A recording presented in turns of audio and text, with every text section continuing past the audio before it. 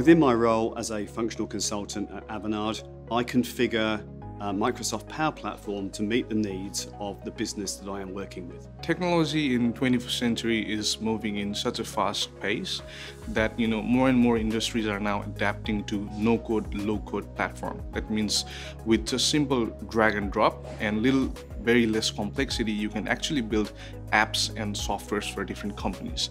And that is where Microsoft is heading, right? Microsoft Power Platform itself. Functional consultants, they design the system for a client to give them the output that they need to automate their business.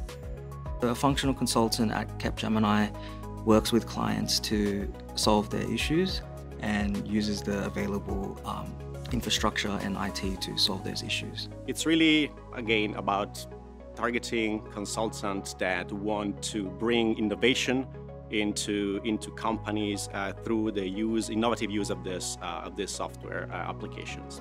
Functional consultant at EY is a bit of the glue in a project. So we've got developers and engineers that are working through a platform, and we have some of the business analysts that are working through the business problems. And what the functional consultant does is tie those two things together, make sure we understand how we can meet the business requirements with the chosen set of technology stack that we have. Dynamics and Power Platform are a great kind of set of platforms that allow us to do all sorts of things from your traditional CRM through to things like automation and logic apps. And so really it's a whole platform that lets our functional consultants and our architects decide which of the multiple pieces of the platform should be turned on and hooked together to solve our clients' business problems.